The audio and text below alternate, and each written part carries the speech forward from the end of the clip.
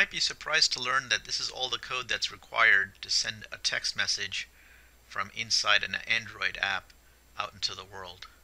The part you see blurred out is my Google Voice number. That's where we're going to be sending our text message. And what I've done is I've created this message called text sent, and I've attached a random number to it between 0 and 999, so that each time we test the app we get a unique message that's sent.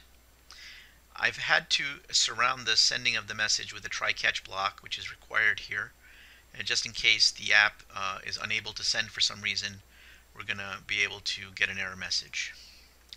So what I'm going to do now, since this is an app that cannot be tested on the emulator because emulators cannot text as of the time this video was being made, I'm going to have to create an APK file by going over to Build and saying Build APK.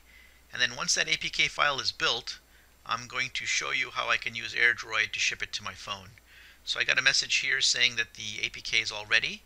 Now I'm going to show that file here in Windows Explorer. So I'm going to come over here and open up a new tab and go to web.airdroid.com.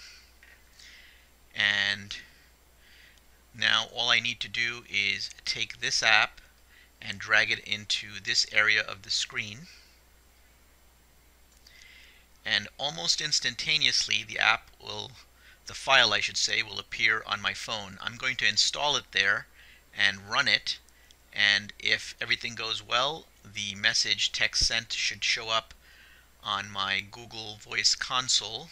Okay, there's my Google console. You can see there's nothing in it right now, so I'm going to run the app on my phone. I'll be right back. And now I'm just going to wait a few minutes for the text, hopefully, to show up.